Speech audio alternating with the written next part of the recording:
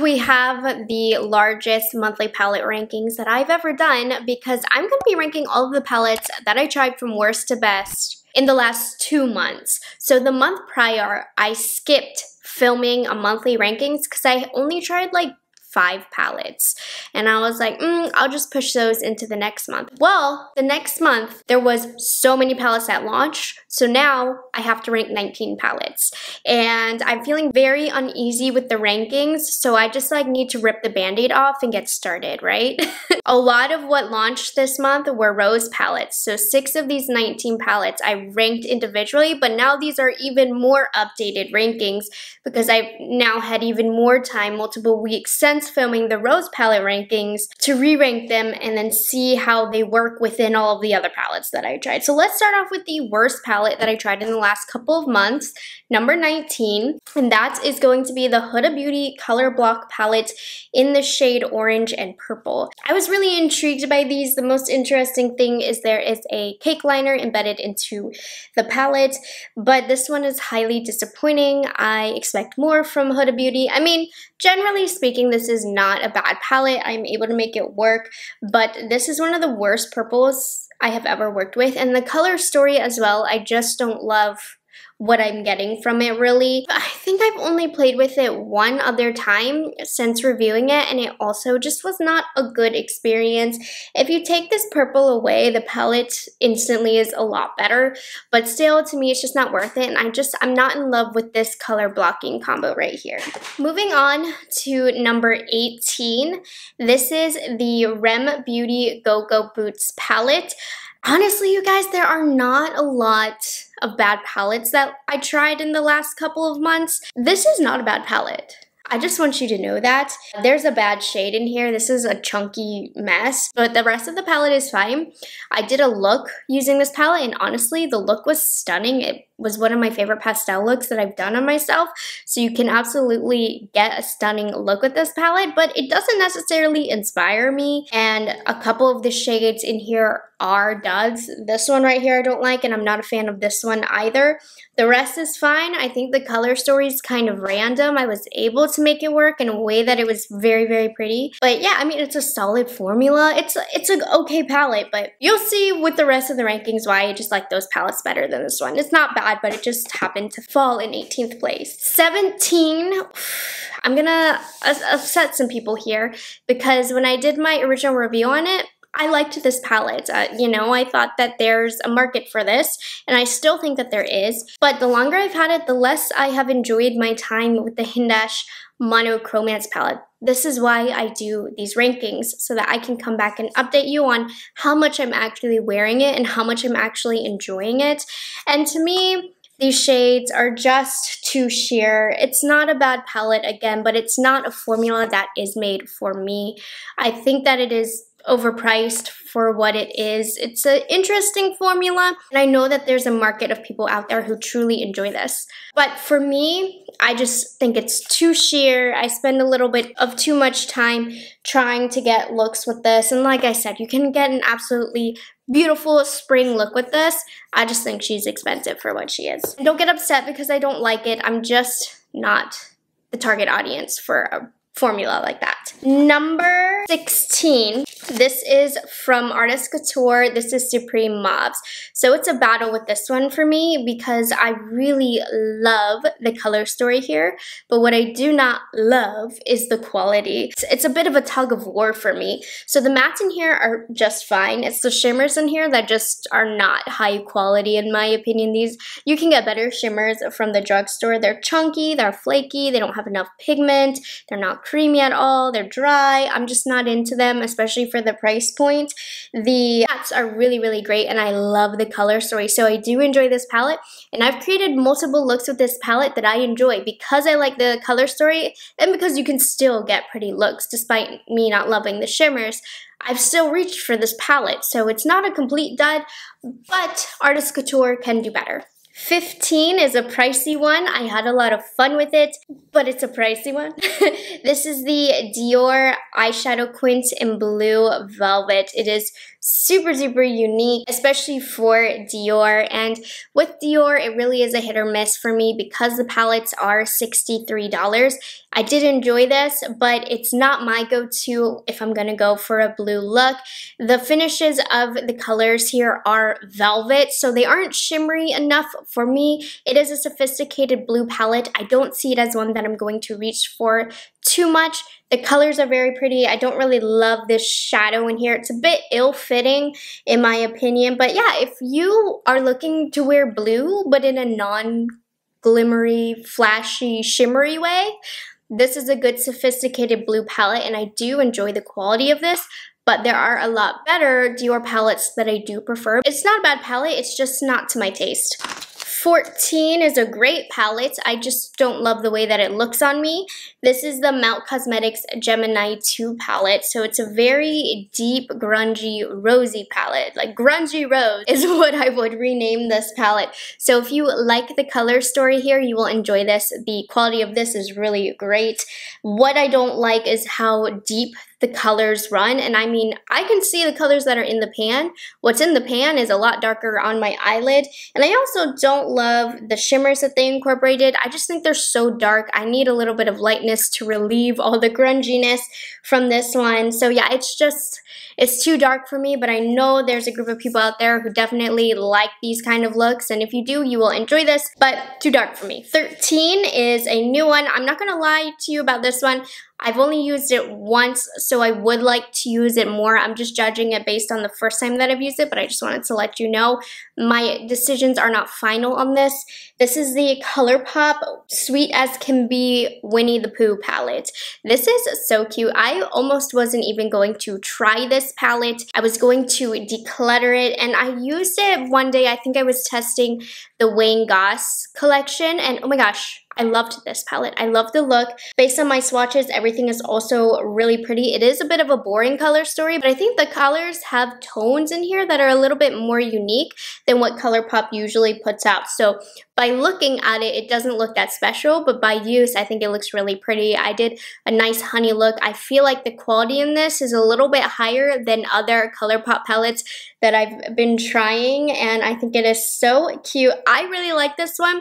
I'm ranking it a little lower because while I did say I like the color story, I like the color stories of all the palettes. I'm going to talk about this one a lot more, but it's a gorgeous neutral palette, and I think this is a really good one from ColourPop. Number 12 is one of my favorite color stories that I'm going to be talking about today, but the quality isn't top notch. This is the Sigma New Mod palette. I did a whole review on this if you want to check it out. I really liked this palette. This color story is right up my alley. I think it's stunning. There were some slight issues with the quality, making it not amazing. Like, I find that sometimes Sigma's mattes are a little bit harder to blend. This took a little bit of extra blending work, but the looks that you will get are gorgeous. This is not a palette that you need to watch out for if you are not that good at makeup. The thing with this is the shadows just take a little extra time to blend. They don't blend with ease that a lot of other formulas do, but I think it is a gorgeous palette, and for me, it's the color story that is pushing this up. Quality could use a little bit of work, but it's not that bad. I still like it. It's totally workable. Number 11 is a palette that totally shocked me, and I just think it's because I've been in the summery mood since I've moved to Florida, but the ColourPop in the Limelight palette, I actually put this in my favorites last month. I'm telling you, this is such a fun color story, and I was shocked by the quality of these colors here. The mattes have a lot of vibrancy to them, and they didn't fade at all, which is what I noticed about a lot of like neon-y kind of matte shades. I think the color story in here, while it doesn't look that interesting, when it's applied to the eye, the colors all work together really well. It's a certain type of look if you're using this palette. You gotta know what you're in for. But surprisingly, I found it kind of wearable. Kind of, you know, not super wearable, but much more wearable than I was expecting. And I feel like I had a lot of fun with this palette. It's unique in my collection, and it certainly surprised me. I've been loving the looks that I've done with this. So This is really, really nice. I recommend it. Number 10 is the Jaclyn Cosmetics Luxe Legacy palette. This is a collaboration that she did with her mom. Overall, I think this is a really nice palette. The only things I don't love is I feel like there's some shades that really just look the same on the eye. If you have a medium to deep complexion, a lot more of the shades are going to look a lot more similar on your eye. So there's some redundancy here, but I think the formula in here is quite nice. It's not what I was expecting for Jaclyn to create. Now, I don't know if that's because this is a collaboration palette and this is what her mom wants, but it seems odd that her first palette was a collaboration palette because we don't really know. Is this a formula? Is it not? It's a little bit more buildable. If I imagine Jaclyn, I imagine Boom Bop Pigment. I don't get that with this, but I like that it's buildable. And I think if you have mature skin, this is a formula that I will really see you enjoying. The shimmers aren't as blingy as I would like, but I think overall it's a very easy to use palette. I mean, it's a neutral palette. It's very solid. I like neutrals, so of course I like this palette, and the quality is solid. Number 9 is the Pat McGrath Labs Bridgerton palette. This is Belle of the Ball, the second palette that came out. Within the Pat McGrath line, I'm not as enthused about this palette. It's dupable. It's not as special. But generally speaking, when I line it up with the rest of my collection like I am today, it still is an absolutely gorgeous palette. I love Pat McGrath's formula for a reason, because the last time I ranked this palette with the rose palettes, people were like, you're just biased. I'm a little biased, yes, but no, this is not as good of a palette in the Pat McGrath line with her other palettes. But that doesn't mean it's not a great palette. So I really do enjoy this. I love this kind of chartreusey shade right here. This is a little bit more sheer than I would like, but surprisingly, it's quite fun. This glimmer is absolutely everything. These blend great. It's a great quality palette, and I still really do love the colors. So I've still been enjoying this palette, and since I've been wearing so many rose tones lately, this one has been a great one for the rose tone looks that I've been wearing. Number 9, little out of my comfort zone, but I cannot deny the quality and the color story.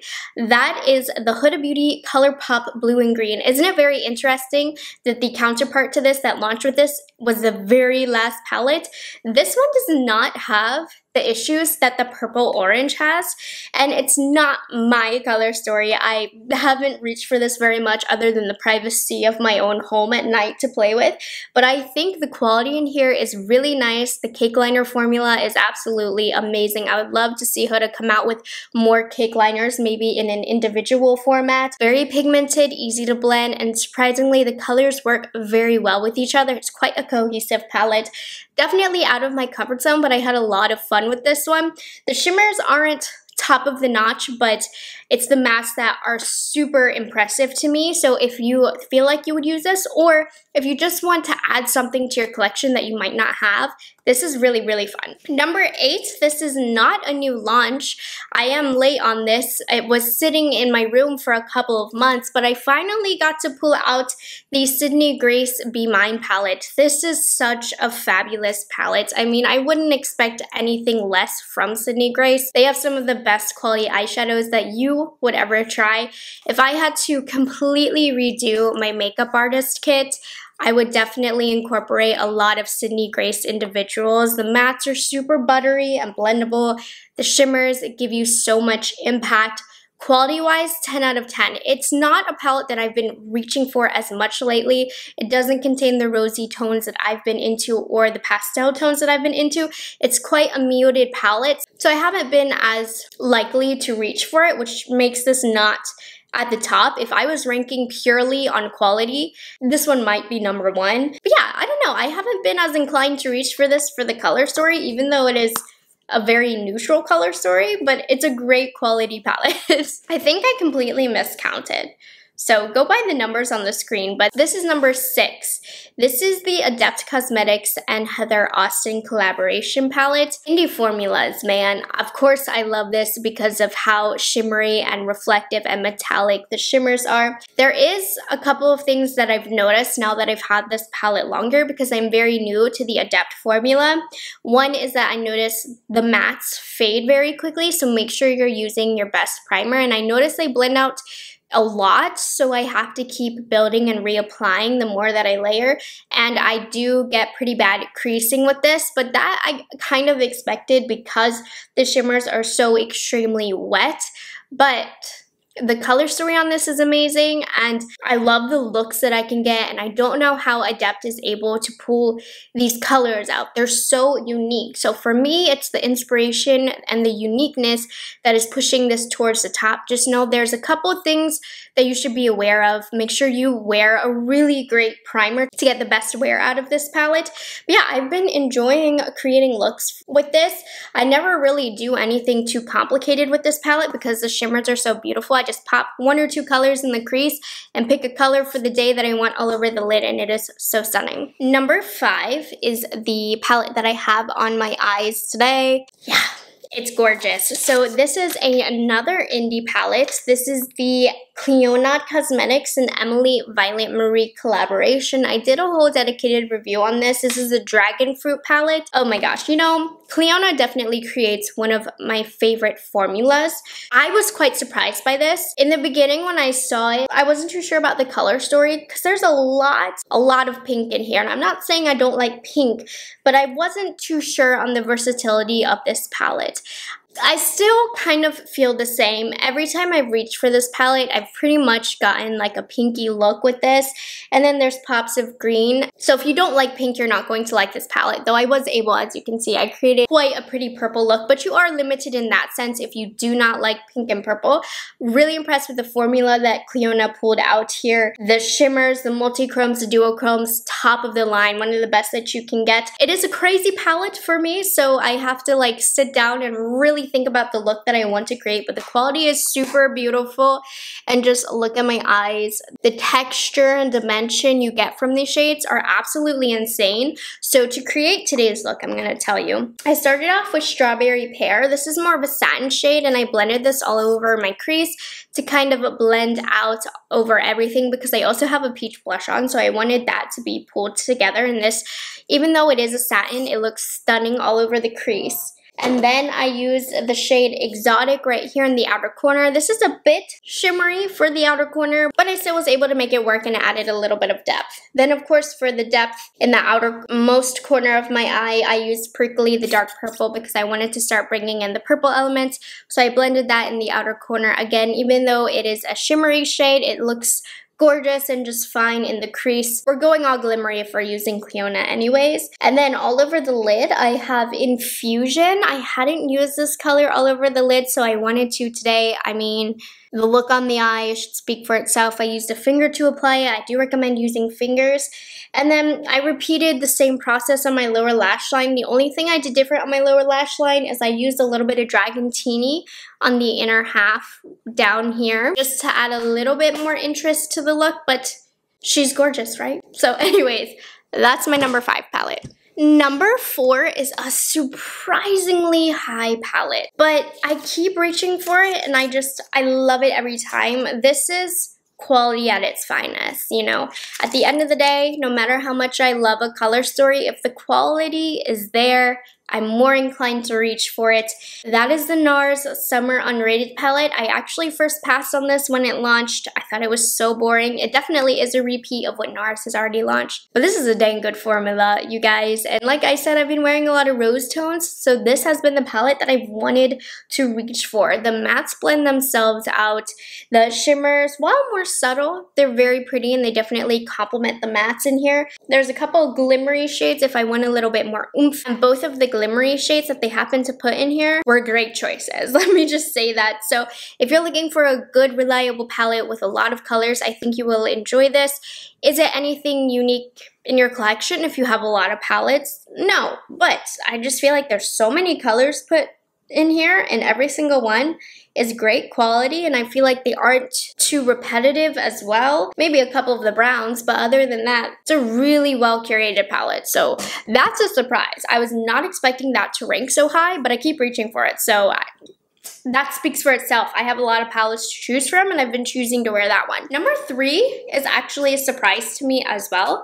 I know I like this palette, but I was surprised at how often I was reaching for it. I haven't reached for it in the most recent couple of weeks because I've had so many palettes to try.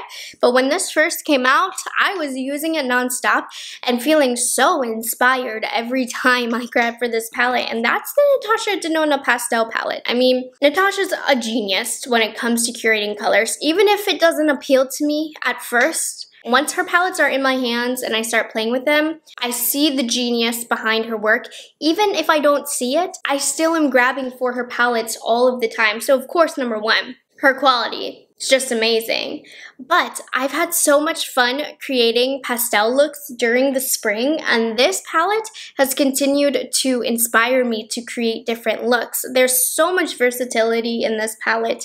Didn't think I would end up using this a ton, but I used it a ton. It's like how I felt about the Circle Loco palette. It was so crazy I wasn't into it, but I kept reaching for it because there were so many looks that I was inspired to create.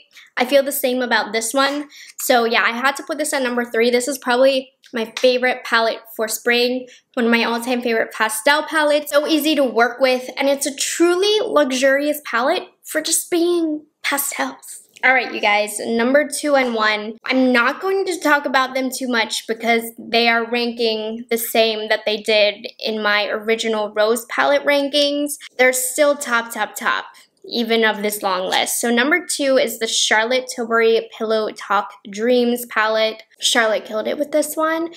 I've been asked, is this better than Fire Rose? I wouldn't go as far as to say that, but it definitely is like pretty much almost on par with it. It is still a really great palette, and the best part about this over Fire Rose is you can actually buy this. This one is available. This is such a stunning palette. She's expensive, okay? But this is the best that Charlotte Tilbury can produce, and it's amazing, and it looks stunning on the eye, and it's so easy to use. You don't need to think about a look that you want to create. I've been talking about all of the rosy tones that I've been wearing. This is a rosy tone palette that I can reach for completely thoughtless, just knowing I'm gonna get a beautiful rosy look. This is a great one. The mattes are like butter. The shimmers are super duper metallic and not dry like some of her other shimmers. Incredible. Numero uno. I mean, this is just the ultimate palette. I think this is way better than his first palette for some reason. I'm much more inclined to reach for the Patrick Ta Beauty Major Dimension 2 Rose palette. There's something about this that is so special. Now, if you don't like rosy looks, don't buy this palette. Your look is going to be rose no matter what with this palette, no matter what direction that you go. But if you like rosy tones, you are certainly in luck. Please don't buy this online. They're coming shattered in everybody's boxes. So if you can at least get this in person, I would try. I mean, buttery, smooth mattes. I swear these blend better than the ones in the original palette. And then the shimmers are just like the cherry on top. They are super duper dimensional and just everything I want in an everyday rose palette. So this, I feel like, is not for everybody because the shimmer shades are so dimensional. You might not like that, but I do. Like, I love that, in fact. So I love this palette. Whew, I did it, you guys. I ranked all 19 of these palettes. I'm kicking myself for not filming last month because this was a long one. She gonna take a while to edit.